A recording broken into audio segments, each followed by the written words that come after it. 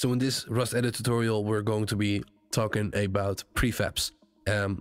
One of the main things you're going to be doing is dragging in prefabs, manipulating them somehow, rotating them, scaling them, moving them around, and creating your own custom prefabs, and just making your island look a lot more custom, interesting. Or maybe you're only making custom prefabs, you're not interested in making full maps, and you just want to make your own stuff out of things that are already in the game. So we're going to click on prefab list, and first of all, one of the most important ones is if you go to assets, then bundled, prefab, and autospawn. You got the monuments in here, in all the caves, and this all works as you expect. So if you drag anything in from here, it will work with all the loot, etc., respawning properly. If you drag in the oil rig, it will have the scientist on there, etc., etc. Certain prefabs have certain details like height maps and textures attached to them. So what I mean, if I, for example, take one of the harbors and just drag it onto the beach, it will, as you can see, kind of snap to whatever height my mouse is. So I'm going to go here, and just to be sure, I'm going to click on snap to terrain, and it's going to snap to the proper height. I can then, by dragging it over using any of these arrows, I can just drag it along on that axis, so on X, Y, or Z. And if I want to move it freely, I drag or I click on the white one, and I can move in all axes, which is nice moving it freely, but a lot of times you just want to move it on one axis. If you want to rotate, you can click here, click on rotate. Once again, click on one of the arrows to move it around or to rotate it on a certain axis, and click in somewhere in the middle if you want to move it freely. Let me just undo that by pressing Ctrl C or going to edit and then undo. And then lastly, you can also scale, same thing.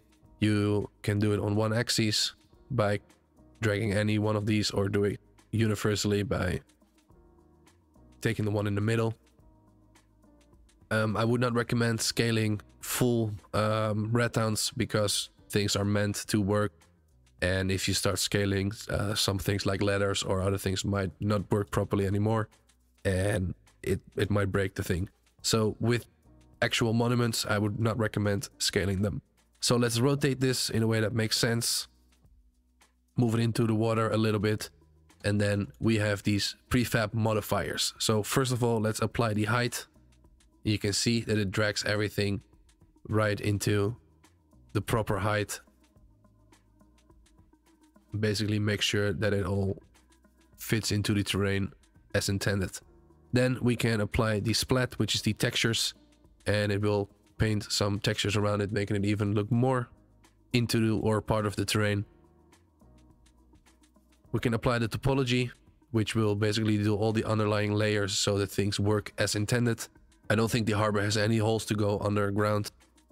Just apply the alpha mask just to be sure. And this way we very easily edit our own harbor to our map. So it's super easy if they have the height map modifier or the prefab modifiers applied to them. Not all prefabs have this. So this doesn't have any modifiers. So yes, you can still, of course, manipulate it in any way you want or scale it. And with these props, it's okay to scale them. Doesn't really matter. Some things, if you scale them really crazy, don't spawn in properly or really mess with your performance. So don't go too crazy with scaling stuff. And also make sure you don't invert things because then you get all kinds of errors and stuff. So yeah, you can go crazy, move things around, move them into the island. Oh, once again, if you are having trouble finding something or flying around, you can just press F to focus on whatever you have selected. If you have a prefab selected, and you can see here, if I rotate it, the Z number is going up and down. So you can manually type in numbers to have it perfectly locked to a axis.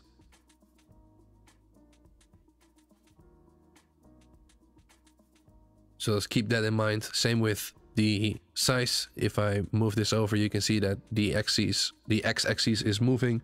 You can make this round numbers to make it easier to copy and paste things or align things. Just have round numbers is a lot of times better. As you can see, when scaling this, I can see the numbers moving, and I can also just type in any number I want. You can also use these to rotate on an axis. You can choose a different axis and do a quick 90 degrees rotate, which is also super handy. This also allows you to fix your errors. So this thing is very wonky. If I just change everything to 0. Oh, not the position. Whoops, the rotation. Change everything to 0. It should be exactly as it's supposed to be. If I press Ctrl D and press Ctrl W to get my move tool, I can move this over and now I have 2 of them. Then hold Ctrl and select both of them. If I now press Ctrl E again to get my rotate tool, with the space set to global, if I now start rotating, you can see that they kind of rotate alongside of each other. If I change this to local, you can see that they rotate on their own axes. So depending on what you're going for, keep in mind, you can change those things. Sometimes when you're moving a item and it's like rotated around, and let's say I take the move tool and I actually want to move it along this way, it's basically like it's flying away with a rocket under it. It's gonna be very annoying to like constantly move this. If I then set this to local, these axes make a lot more sense and I can just move it along the axes that I want. So if you're having trouble moving stuff around, like I showed you with this one, and you have to constantly move 2 axes to basically get it where you want it, because when you get the middle one, you're moving it all over the place, and that doesn't work. Try changing it from global to local or from local to global, and you might get the wanted effect.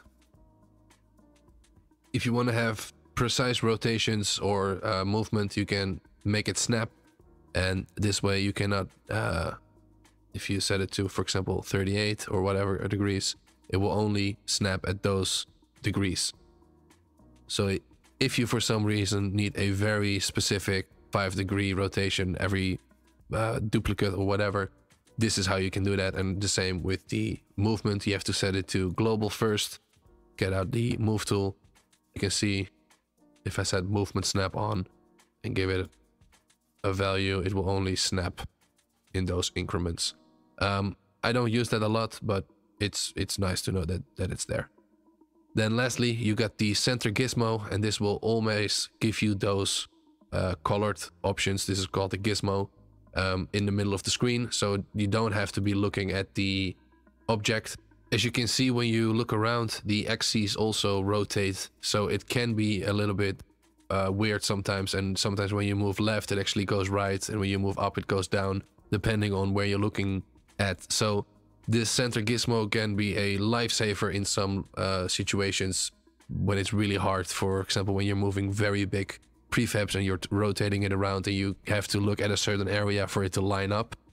This can be a lifesaver. This can also be very annoying, and sometimes you just want to turn it off. Usually I have it off unless I need it. That is the overview for the prefab list and what to look for in prefabs and how to manipulate them the basic way.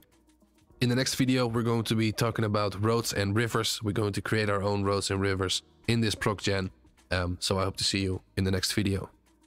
Thank you for watching this beginners to advanced Rust edit course. There will be a link in the description to the playlist that has all the videos that are currently in the playlist available. And if I helped you out in any way, please consider liking and subscribing. I'm out. Peace.